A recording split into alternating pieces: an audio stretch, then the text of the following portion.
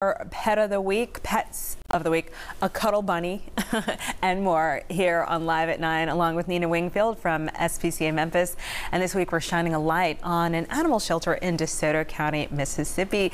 Tell me who we have here, Nina. Well, we have my good friend Glenn Andrews from Horn Lake Animal Shelter, and you've got Sadie and Nico. They have been at the Horn Lake Animal Shelter for 5 years. Wow. So Horn Lake goes above and beyond to take care of the animals that come in.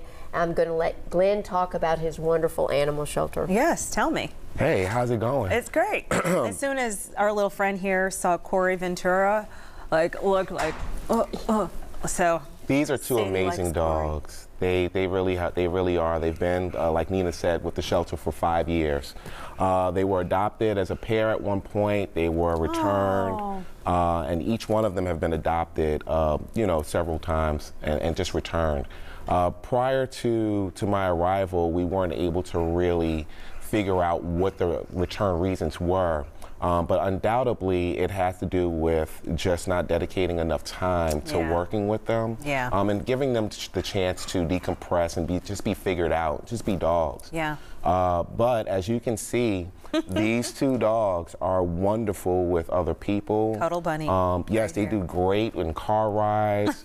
They are heartworm positive. But we have some sponsors that are helping us with treating all of our dogs for heartworms. That is a very, very serious disease that is prominent here in this area. So yeah, because of all the heat and the soil and just the whole mosquitoes. Okay, yeah. Yep, that's how it spread. Okay. Mosquitoes. Yep. I should know that. Yes. I really should know. So yeah. Sorry. Well, you live and you learn, right? Yes, yes. So this area, you know, being that the winters are short, the mosquitoes don't really have a chance to die off. Right. And so a lot of our dogs are at risk for having heartworms. And in Horn Lake, it's a very small rural shelter.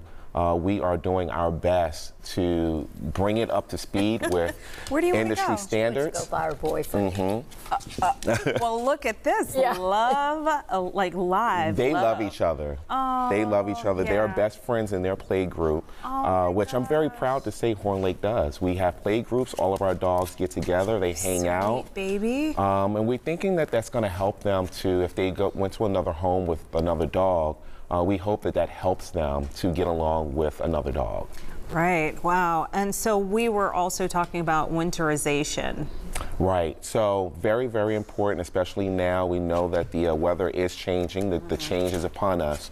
And so it's going to be important to make sure that dogs have an escape from the elements. Having a dog house, putting straw in it, if that's what your choice is. Of course, your dog being a member of the family should be at home with you inside the house. Being able to be a dog and sit at your feet while you watch TV. And I think that this one right here and this one right here would love to sit at anyone's feet while they're watching TV, as you can see. I literally, I sat down and Sadie just like put her head right on my knee and look, sitting on my foot. And they're very warm. You know when you have, like, I live in Midtown, and so there are drafts. Right. And this is like a draft blocker and foot warmer. I love it. Where have you been? We need that.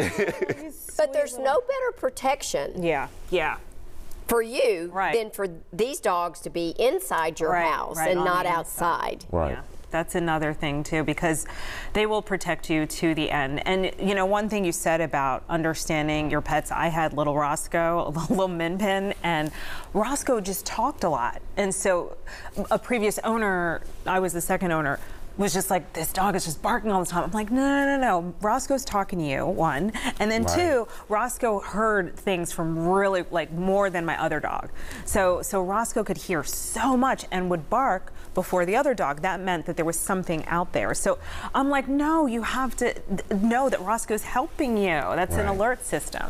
So yeah, so anyway, I really appreciate you saying to learn the animals. And you talking about, we have to talk about, if we have time for the pictures to show the other animals. Sure. Sorry about that. Please.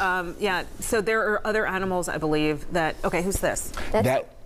That's Trigger. That was Joker, and Joker found a home. Oh, good. That's Sadie. Sadie. That's Patches.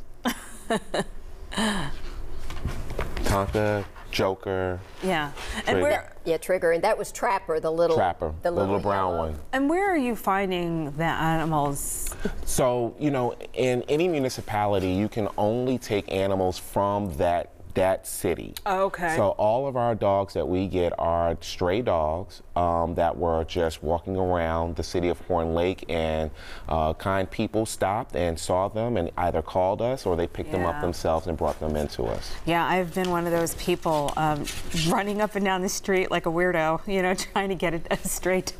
Yeah. Right. But it's not weird. It's not weird. My heart goes out. They need us. Yeah, they need you to look out for them like that. They need all of us to do that. And you know what? If we all did that, if we all paid attention to them, maybe they wouldn't be in the position that they're in. Maybe there would be no need for a shelter. Right. You know? Wow. Well, you guys are amazing. Thank you, Glenn, Nina, and we hope you find a home together, you boyfriend and girlfriend, you. Thanks for joining us today.